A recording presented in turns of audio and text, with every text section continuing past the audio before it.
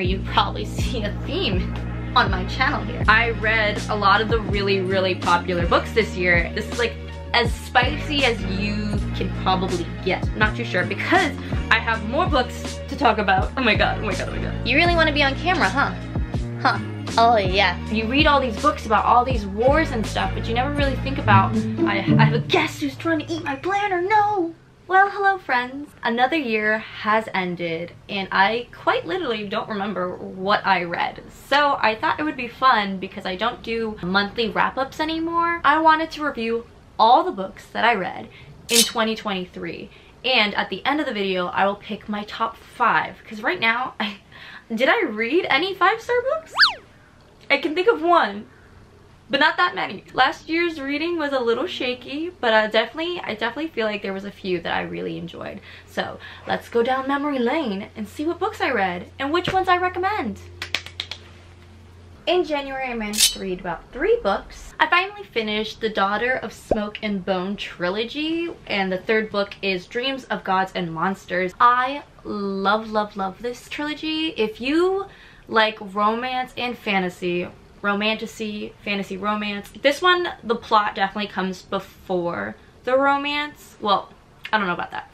Depends on which book, because the romance becomes a very important plot point. But basically, this is a series following an angel and a demon who fall in love and kind of destroy the world together by accident, on purpose. Oopsie. I would highly recommend checking out this trilogy if you haven't already. It's a very fun, quick read. It was so enjoyable. I was really sad to see this series end. I'm definitely going to reread it eventually because I just adored this. I guess 5-star? Could that be a top? Okay, I'm gonna put it in the pile of top book contenders because I don't know if I read a lot of top books this year. I don't know what I read. Next we have On Rotation. So this book was very interesting because I just kind of really bought it for the cover because I did want to read more black fiction. It's about a woman who's, I believe, 25 and she's finishing her doctorate, and things get messy because she has this kind of crush on a guy who has a girl and things get complicated. But what I really enjoyed about this book was the references to friendship and how important they are as you get older, and how it gets so hard to balance work and friends and love and romance, and just being an adult is quite difficult. And this book made it both humorous and relatable. I will say this one I did knock down a little bit of a point for it because I think it's giving more 3.5-star vibes. The author themselves referenced a lot of Avatar: The Last Airbender and a lot of just things that I personally would relate to, but I don't think out of context a lot of people would. So I don't know how much I would recommend this to people. So I would definitely recommend this. Black women need to read more books about nerdy black women, you know? We love to see it. I had so much fun. This kind of started a romance kick because then I read On the Hustle. Now this book is steamy. I would say this has, I believe, some intimate steamy scenes, but not like a lot. This one has a lot. This is like as spicy as you can probably get.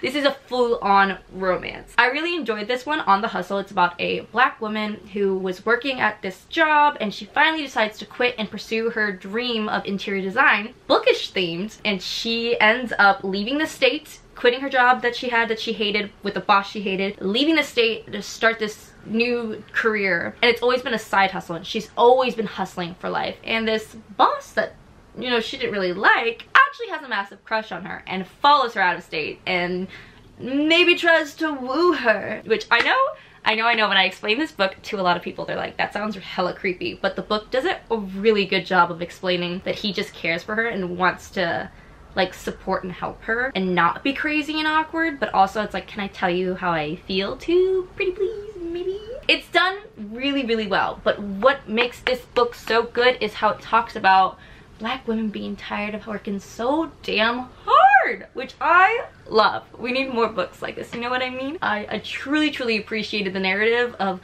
just how bad hustle culture can be and how hard you can work for everyone else in your life. So it made me feel a lot of feelings. You know, like being a boss lady, I also want romance and like my man to take care of me at the same time. And I love and appreciate. Was it a favorite book? I don't think so. February, I actually only managed to read one book, which was Such a Fun Age, which I just realized the author came out with another book and I will be reading it soon. I'm very much looking forward to it. I think This is, again, a 5-star read in essence. Not in that I really enjoyed reading it and I would reread it a lot, but I really liked the theme of this character who has all her friends who are all in high-paying jobs. They look really put together and all this stuff, and she is a nanny. And she's like, I don't really have too many passions. I don't want to work 24/7. That's not my whole life. I just want a job that I enjoy. And I love that message because it kind of goes back to like the hustling and the life being hard. It's just, you know, the message of the story was really, really, really good. And the writing, very fun. Very good adult fic. I would highly recommend, especially like how it talks about race. Again, black character, you probably see a theme on my channel here. And it does have a little bit of a romance focus too. So we were staying in the romance vein. Yeah. In March, I surprisingly only read the new Robin comic from Teen Titans. I don't know how 30 days went by and I only read one small comic, but that's what happened. Oh, you know what? I'm literally looking at my calendar right now. This is probably why I didn't read that much. If you want, you can freeze frame, but your girl had self-tapes on self-tapes. I had 2 shoots, I had a fitting. Woo! I was getting booked and busy in March, so let's hope for that energy to continue, shall we? In 2024, let's get booked and busy. Ooh, ooh, ooh. In April of 2023, I actually managed to read quite a bit of books, but mostly it was mangas. I have Prince Feyre. I'm probably saying their name wrong. I always say it wrong. Someone always corrects me. My brain's like, how do I say this? But I read volumes 5 through 8 of this amazing manga series, which it started off as a love triangle and immediately shifted the plot to this girl who's quiet and shy now has to pretend to be the prince of a country that is trying to not be destroyed through war. It gets so obscenely crazy and political, and I love it. And there's a subtle romance plot happening underneath. Love it. Then I also started a different manga series called Those Not So Sweet Boys. I read volumes 1 through 4. During this time of the year, I read a lot of manga because I was just looking for quick, fun reads. Those Not So Sweet Boys was cute and fun, but honestly don't remember a single plotline besides maybe like a bad guy being misunderstood and like people tried to kick him out of school and a really nice nerdy girl like listened to him and helped him and now he's finishing school. I think that's like the main plot. And I did manage to read 2 books and DNF 1 book. We'll talk about that in a second. The first one was a poetry collection, which I think I gave to my mom. Mom, do you have cortisone? While filming this has happened. Hello? Hi, cutie baby. Hi, baby. Hi, baby. Oh. Oh. You really want to be on camera, huh? Huh. Oh, yeah. I have a guest who's trying to eat my planner. No. Go play. Okay, so you might hear baby walking around. If you didn't see my last video, my roommate did get a dog. He's super cute, but he's a little needy. So he might come in and out and ask for some attention, and that's totally fine. I will give it to him. As I was saying, Corazon is a poetry collection. I believe my mom has it right now. I'd like it back. Maybe, please, thank you. It was really good. It was very fierce. I wish I could read you some of the poems because I remember there's some that talks about like the girl like ripping off a man's, you know, private parts and things. It gets a little violent, but it's all about self-love, and it's about a protagonist who has to learn to love themselves because they are not the traditional beauty standard and have romantic relationships that still are fulfilling and meaning. Very good poetry collection, highly recommend. The next book actually might be a contender for the favorite book of the year, and that is The Neighbor Favor by Christina Forrest. This is such a cute romance between 2 bookish kind of nerd people. There's a guy who is an author and a published author, and a girl who wants to get into publishing, but right now she's kind of stuck in a genre she doesn't like, and she wants to transfer to a, you know, different sector of publishing, but really struggling, and she doesn't have a lot of dating things going on in her life or anything besides work going on, and she ends up emailing this author that she really liked who published this kind of underrated book, and they start emailing back and forth about life and writing and maybe catch feelings and then maybe disappear and ghost each other. And it's a fun story. I highly recommend it, even though it kind of sounds like a cliche, but it does it in such a beautiful, heartwarming way. I really like it, and I know the partner plot, which is the sequel to this book, will be coming out very soon, so I'm very excited. Christina Forrest is one of my favorite authors, so this is going in the pile of favorite books of 2023.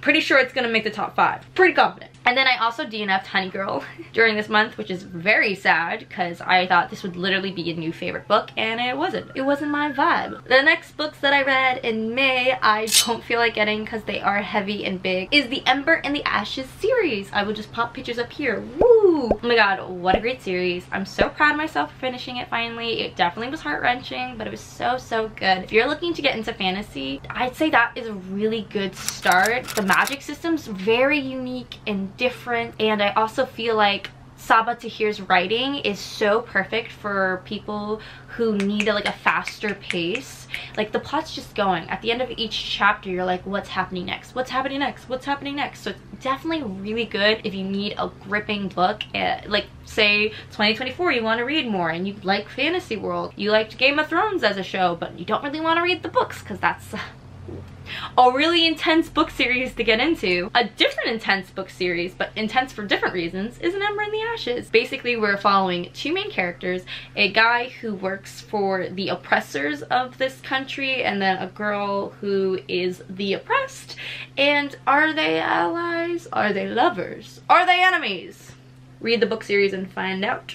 Pew, pew, pew. And then I also finished Those Not So Sweet Boys volumes like 5 through 7. Yep, that's what my planner says. Again, cute. Kind of bummed out that it was such a short series. It could have fleshed out way more of this like dark characters, like nobody loves or trusts me energy, but they didn't, and that's okay. But it was cute. There is such a clear theme from last year. The Romantic Agenda by Clara Kahn, which such a fun, good book. I read this during Pride Month, and we have asexual representation in here, which I greatly appreciate in the Ace fam. Woo! Basically, this is a story about a girl who has an unrequited crush on this guy, and she ends up getting invited to like kind of third wheel on his dates to a fun cabin with his current girlfriend who he thinks he wants to marry, and she's just like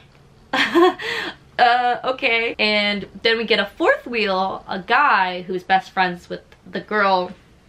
You know, we got a love square kind of happening, but not really, because the guys hate each other, which is fun to read about. And romance ensues. It was really good. It was really good. I love it. Next book I read was Act Your Age, Eve Brown, which is a series that a lot of people adore, and I've just come to realize that it's just not my cup of tea. I think it's so important to see yourself in characters in books, so I love that Talia Hibbert is adding more representation and having these characters be seen, see women love their body and be confident and cool. So Act Your Age, Eve Brown was definitely a good book. I just personally, I don't like that the Eve sisters come from privilege. They have money, they have wealth, and I know I've been seeing so many people reviews saying that they love seeing black women have money and like not, you know, be struggling and hustling, and they're just, you know, money isn't a concern, which is so amazing to see. Yeah, but I, as someone who has a physical disability and a reading disability, when I see other characters have disabilities and they don't have the same issues that I have with health insurance and like fear of like not having medication, and it just seems like a very, very different experience from me. And I know that's why I didn't really enjoy Get a Life Chloe Brown. I couldn't kind of ignore that facet to enjoy the story. Eve Brown, I kind of could get into, and I liked all the baking and stuff. I just still like the whole privilege underlined of this story makes me a little so it was like a 3-star. It's not a new favorite. I'm so sorry. I wish I loved them, but I don't. Oh, this next book is a big one. So big. It is A Day of Fallen Knights by Samantha Shannon. This took all of July to read. Boy, it was a big one. I can link the video up above if you're interested in seeing kind of my reaction to reading this. But wow. Wow, what a book. Samantha Shannon really, she just does it. She has an idea and she does it. This is definitely more of a 3.5, maybe a 4-star. I did enjoy reading it. I just think it's like one of those books you really have to pour yourself into to really get all the characters and get the world and understand the stakes and care about them. It takes like half of the book to start caring about all these different characters because there's just a huge ensemble cast. But I do enjoy the world, and I did enjoy a few of the characters in here. There's one particular character I do not care for, and that does make it really hard to enjoy a book when like a third of it is about her. So I kind of wish that we could just focus on some of these characters instead of like having this whole huge cast where all their lives kind of intertwine, because there's one really interesting sapphic romance that was in here that I really liked, and I kind of wish the whole book focused on them. This girl on this continent trying to save her people. It's very, very, very, very interesting. Again, one plot was like so superior in my opinion to others, but if you like fantasy, this is definitely a great fantasy to kind of fall into and just get to piece the world together. This is the prequel to Priority of the Orange Tree, which I have already read, so it doesn't matter which order you read them in. To be honest, I honestly would read probably the prequel first if you wanted to know my opinion. I gotta rearrange my shelf real fast to go retrieve these books from August. Okay, this is too funny. The theme of romance is continuing, but it took a very hard shift from like, ooh, fun beach romance to A Touch of Darkness by Scarlett St. Clair. In August, I read A Touch of Darkness, A Touch of Ruin, and A Game of Fate. Can you tell that I kind of just fell in love with this world? It's so cool. It's a retelling of Persephone and Hades, and the series starts off following Persephone's perspective, A Touch of Darkness, and then we go into Hades' perspective, which is super interesting. I love this take on Persephone because she is kind of naive but wanting to like help the world become a better place. She wants to be a journalist, she's going to college, and her mom is still really much dampening her her capabilities of being an independent woman, sadly, and she ends up getting kind of stuck with Hades in this little bet. It forces her to come out of her shell and see the world for what it is and have more confidence in herself. It has a lot to do with like self-love, self-confidence, a lot of dark themes though, but I truly got so obsessed with this, like so obsessed with it. I read this in like 2 days. I have not read a book like that in so long. I guess this might be a contender for a top read because literally bought the rest of the series and I'm gonna do a reread this year because the last book comes out in Persephone's perspective and I'm sure there's gonna be a full-on war. Oh, okay, in September, I read a lot. I am so surprised. And I read a lot of good books. Oh, I'm so excited to talk about them. Okay, let's talk. I was just like, oh my god, how did I read so much? Wow, how can I replicate this so I can read just as much? Wow.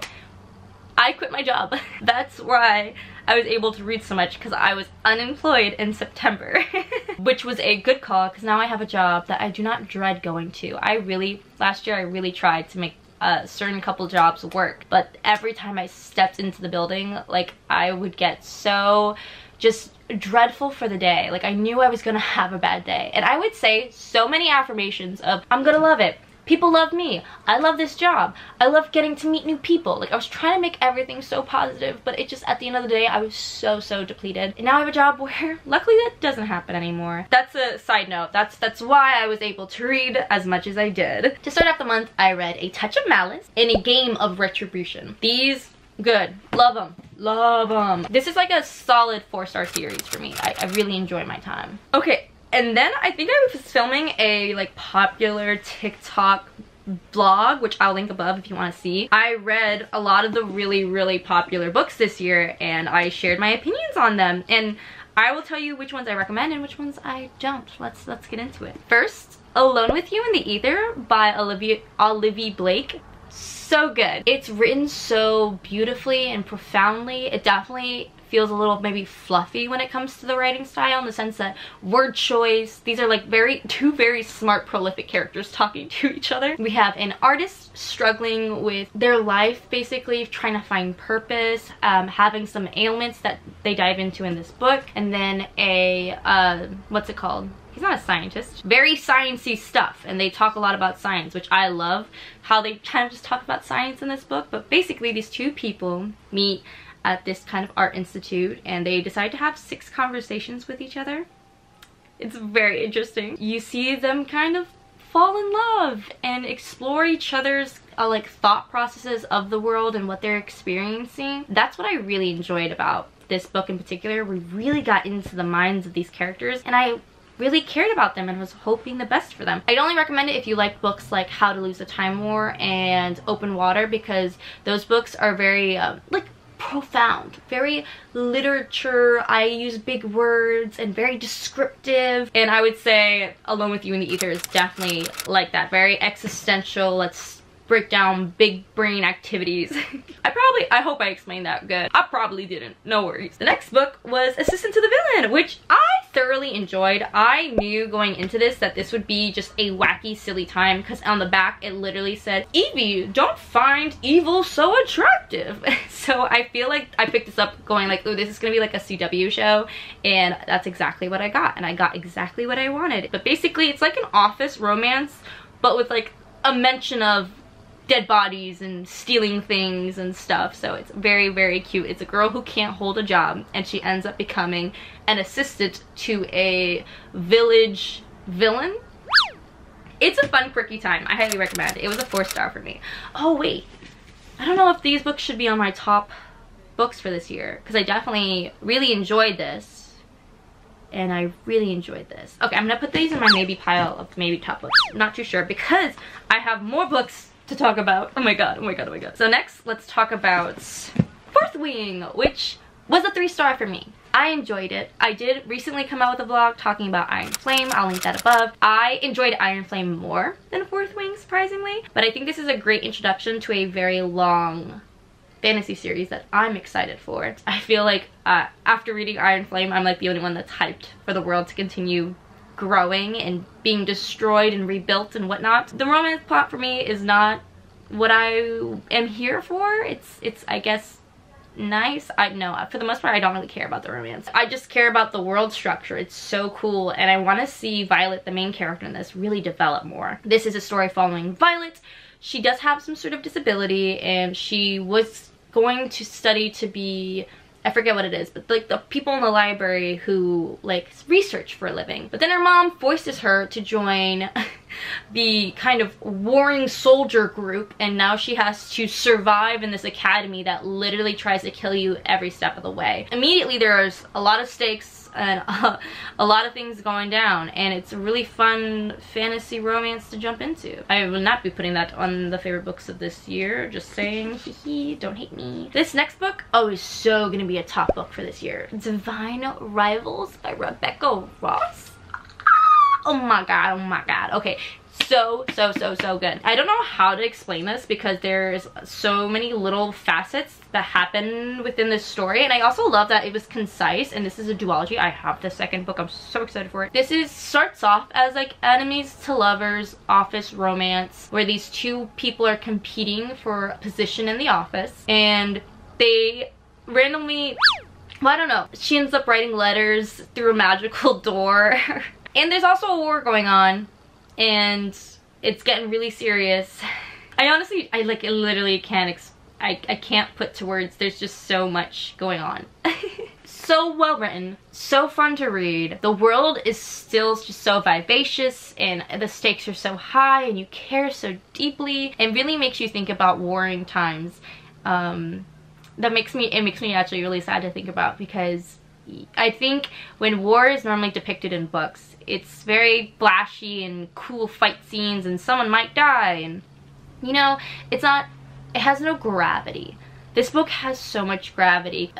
Part of this book we see a village that is really trying to survive during this war, and they have such strict rules, and sometimes people give up all their beds and mattresses and food to the hospital because there's so many soldiers in need of care. And literally all you do for most days is care for the injured and try and stay alive and be as helpful as you can. And I thought that was just such an endearing message, and so much gratitude for life and the privilege I have. And it's just crazy to me, because so many books, like I read Fourth Wing, you read all these books about all these wars and stuff, but you never really think about, like, there's a romance happening during a war, and how lucky we are to have each other, to like each other, to have this moment together, because we don't know if we're going to pass. And it was just so utterly touching. Favorite book, for sure, for sure.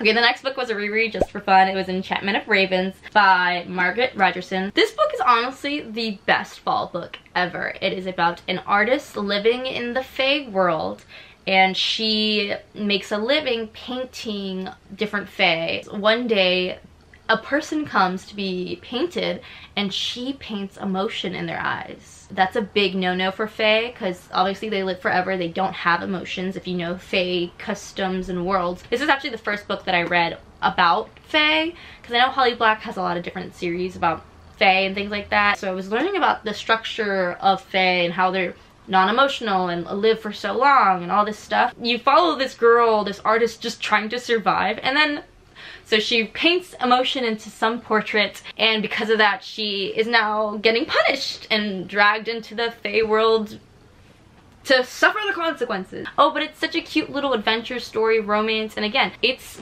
so short, but it's packed such a great punch. I really think fantasy sometimes just over talks sometimes. In the month of October, I only managed to read one book, and that was Ninth House. But then following month, I did finish Hellbent, and I made a little vlog about this. Again, I will link all the vlogs, I guess, below, because I feel like a lot of my reading is very much connected to the content I make. But I love this series.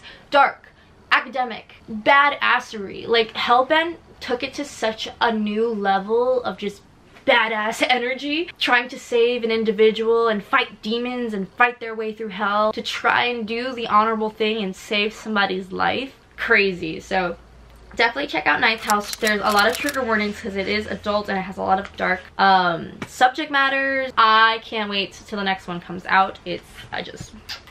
In November, I also read, besides Hellbent, I got to read Vespertine by Margaret Rogerson.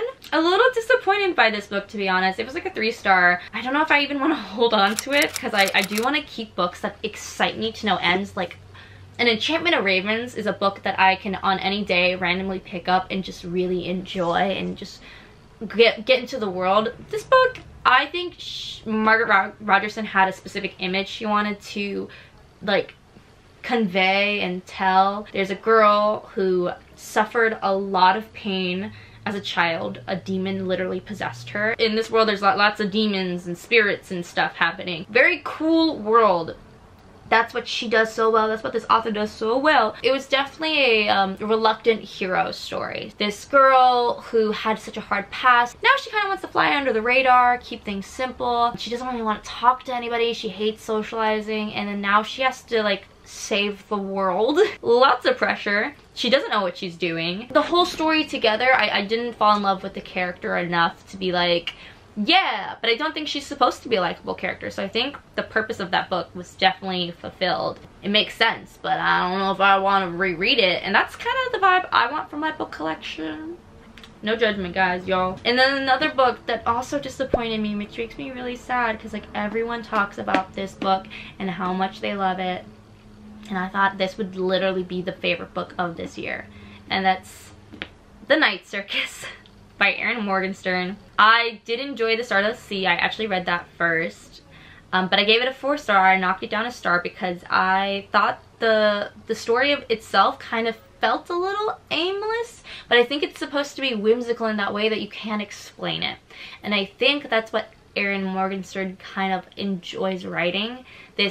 Everything's so whimsical, there are no words to explain this magic, but it exists and it's a practice. So this is all about two competitors, a boy and a girl, who are being trained by two magicians to do this contest, basically, and it's crazy. And again, there's a big ensemble cast here, which I was not expecting. We get to see a lot of the different characters within the circus, and I also love the playing with timeline in here, that we're like, she layers us meeting a boy who's in the future, but we see his past aligned with also the girl and the boy, the competitor's past, and it's just interwoven in such an interesting way. I really enjoyed that. But I think the romance, again, it wasn't too fleshed out, and that's a very similar note that I had with The Starless Sea. Like, these people just love each other, and I think we don't get to see them spend a lot of time together, so it's hard for me to be like, are you in love? Who are you as a person? Because I think that's the thing, when we talk about the whimsy and the structures they're making and the things that they're doing, and it's all so cool. And then we love each other and we're kissing, and it's, those two don't connect for me. Like the plot of them building and making things doesn't fully connect with it, or should, it doesn't translate in my brain to like romance. That's the only thing. So I think overall super dope, amazingly written, like so profound and beautiful. So I can totally understand why it's so many people's favorites. I was kind of hoping for it to be a favorite. It's just not, and that's okay. And I think that's just because personal taste. If there's a romantic kind of underline in the story that makes you literally fight for your life, it's the core of this story about why these two are trying to survive, is because they love each other and they love the people around them. I saw that, it was just hard for me to fully believe it, and I think it's because we didn't really spend a lot of time with just the characters doing everyday things.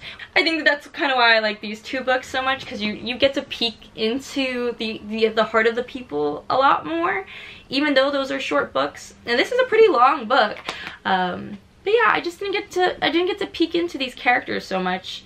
But I did enjoy the world. The world is so cool. In December, I managed to read two books. Finding Me by Viola Davis, which is a 5-star read. I want to buy that book so bad. I am more in love with Viola Davis than I ever could have been, ever. Like, I just love her so much. She's such a profound person, and I highly recommend reading her memoir. She won a Grammy because of it. Her audiobook is so good. If you have time, listen to it. Her story is heartbreaking but also so inspirational, especially as an actor who's going through kind of not the same things as her, completely different things. I come from so much privilege, and I'm so understanding and so grateful, and she just makes me so, it just makes me so grateful for my life, and I wish nothing but love for her, and she deserves the whole world. And then the last book that I read in 2023 is Iron Flame, which I kind of want to put in my favorite books of the year, to be honest, because it was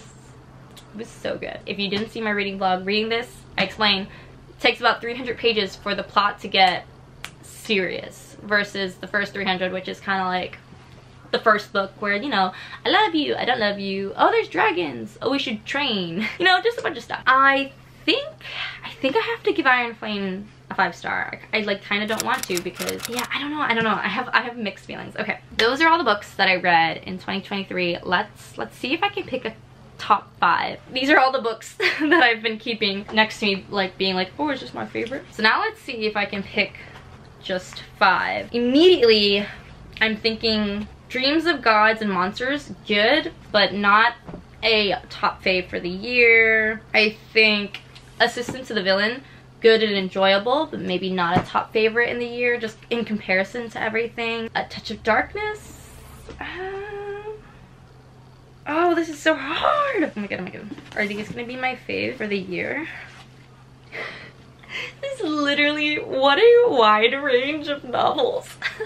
Okay, so here's my stack. Top 5 for 2023. We have Divine Rivals, which gives fantasy, historical romance vibes. I have Iron Flame, adult romance fantasy, heavy politics, crazy town. Alone with You in the Ether by Olivia Blake, adult contemporary fiction romance. The Romantic Agenda by Claire Kahn. This story really just spoke to me, and it was so fun and enjoyable to read. And then lastly, The Neighbor Favor.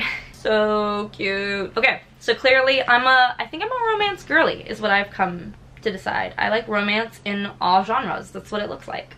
That's what I've learned. That's it for today's video. Let me know, what was your top book for 2023, and I want to read in the comments what were your favorite reads. And I'm gonna do an unhaul next because I'm getting a little stressed out. I think I've been reading not in a beneficial way to myself. Sorry, I know this is a little bit of a tangent at the end of the video, but maybe some of you guys will relate to me, where I've been reading books for content instead of reading books that I actually want to read. And I've been trying to read like 100+ books every year, mostly just to hit that number, and I'm not enjoying a lot of the books that I read. So my focus for 2024 is definitely reading more books that I enjoy wholeheartedly. I'll see you in the next one. Bye!